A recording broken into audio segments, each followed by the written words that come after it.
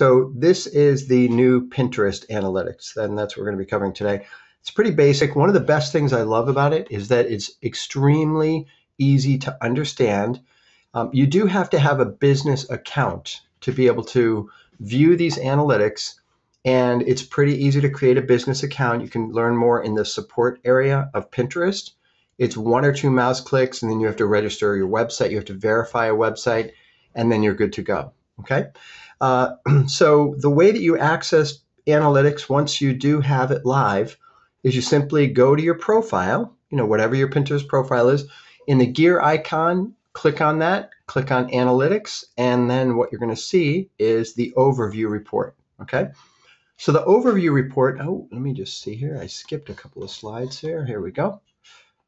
Let's see. Here we go. Beautiful. So the overview report is what it is. It's showing you an overview. And there are three areas that Pinterest will show you data about.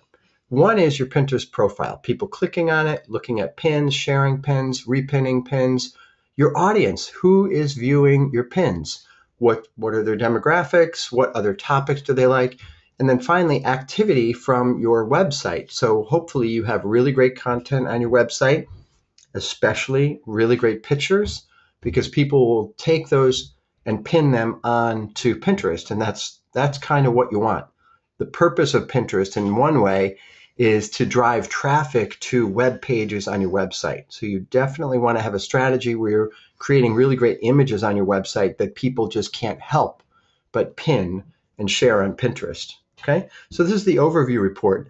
If we drill down a little bit deeper into the profile, the first thing we're going to look at is impressions. So impressions is simply how many times did people see your stuff, either your Pinterest profile, your pins, your boards, how much visibility is your Pinterest profile getting? And you could drill down a little bit deeper into this.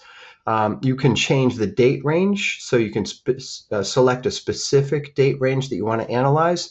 You can go with the pre-selected 7 days, 14 days, or 30 days, or you can pick your own date. Okay, so I just wanted to point that out. And then we have repins. So you have impressions. First question is, well, how many people are aware of my Pinterest profile and my boards and my pins? That's really answering the impressions question.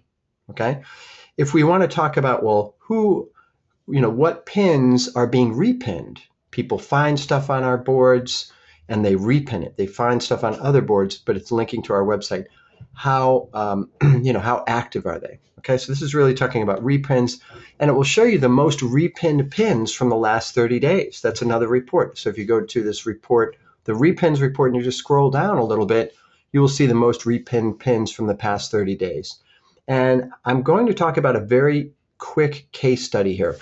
This top pin, breast cancer awareness is every day.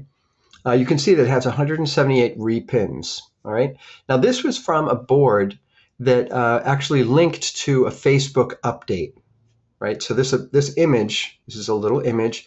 The image says, I'm not going to click on it because we can't right now because I'm in the middle of a presentation. But basically it says breast cancer awareness is every day, but for a survivor, I'm sorry, breast cancer awareness is October, but for a survivor, it's every single day, right? So that kind of struck a nerve. Lots of people share it. And so what we're doing is we are now, instead of directing that traffic to that Facebook update, which was actually published about 1.5 years ago, we're redirecting the traffic to the website. Okay, so we can go into any pin that we have published and we've shared on Pinterest, and we can edit the link. We can go in and edit the link. So if we did publish a pin and it's really sending traffic to a website that's not really the best for our strategy, we can simply edit that and send the traffic to wherever we want to. Okay, so that's just a quick little mini case study as an aside. The next report we're going to get into are clicks. So these are people clicking on your pins, clicking on your boards, clicking on your profiles. And mostly it's going to be focusing on the pins because that's kind of what people click on. Okay. And then if we go to the Pinterest profile, right? So we're still looking at the profile. We're looking at the most repinned. So your most shared pins from all of your boards You can drill down even a little bit deeper, looking at each board and look at analytics around pins that are being shared from that board, right? But you're going to focus mostly on pins, the ones that are getting repinned the most, right? Because a repin is kind of like a share on Facebook or a retweet. It's the same idea, okay? Number 10, or slide 10, I should say, you can also look at pins that rank higher in search. So this is really important. We can look at these pins and we can see how are people searching for our content. What search terms are people using to discover our pins? Should we be publishing more content that's related to those search terms? That might be a good thing to do. Start publishing pins based on the pins that are either the most repinned, like we said before, or the ones that rank higher in search. All right. The next is your audience. So we covered your account or your profile, right? Impressions, clicks, repins, number one pins, top pins in search. Now we're talking about audience. So these are the people. Now let's look at the people. So these are, again, we can change the date range if we wanted to, right? So we can simply change these numbers if we wanted to.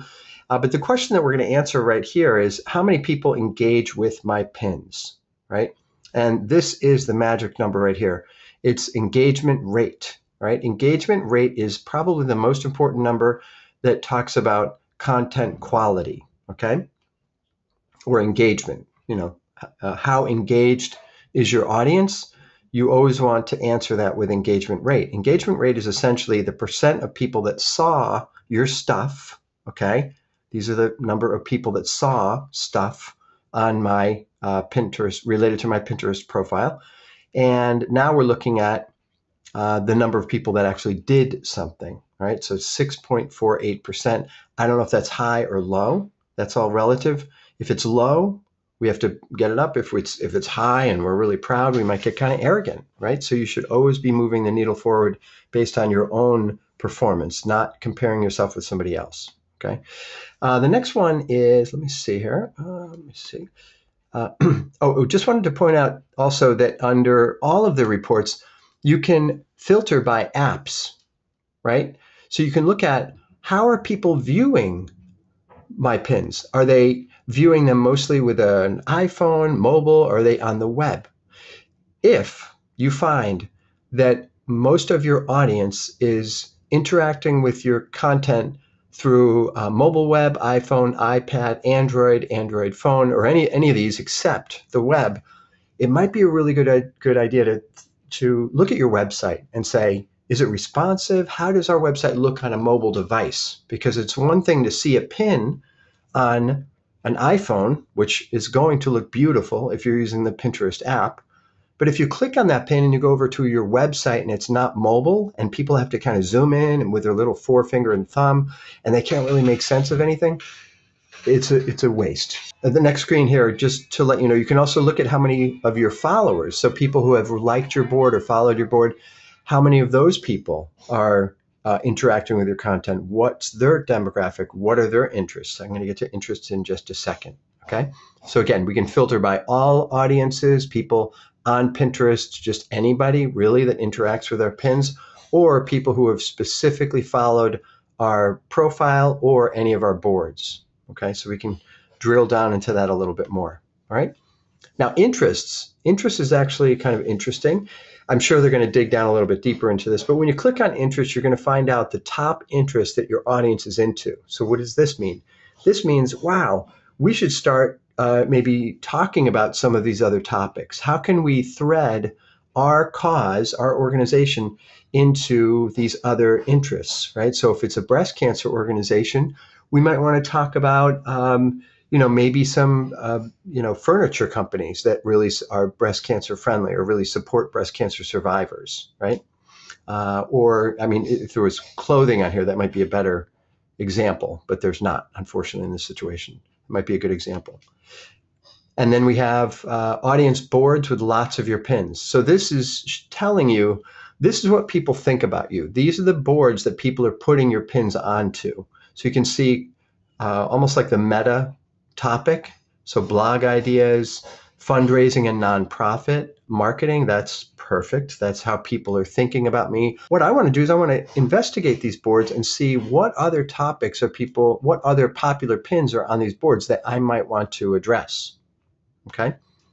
And then finally, you have activity from your website. And I've said this before, but the unique thing about Pinterest is that in a way, you don't really have to have a Pinterest account or a Pinterest profile to really get the benefit of it.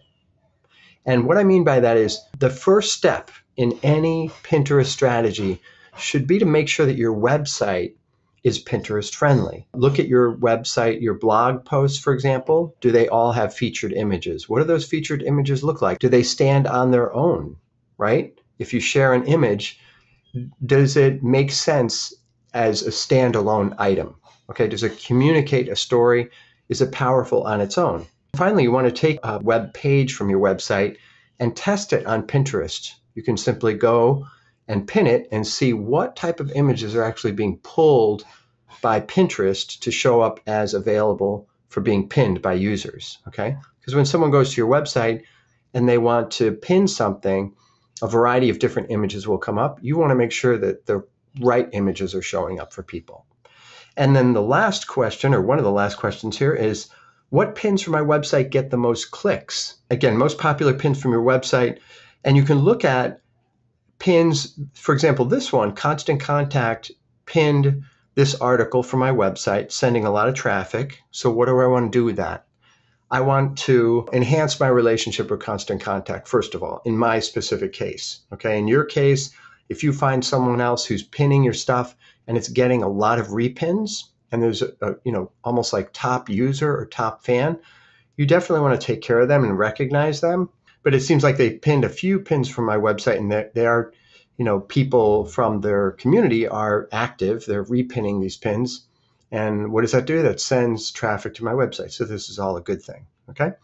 So that's a quick and dirty overview, and I'm going to open it up for Q&A right now.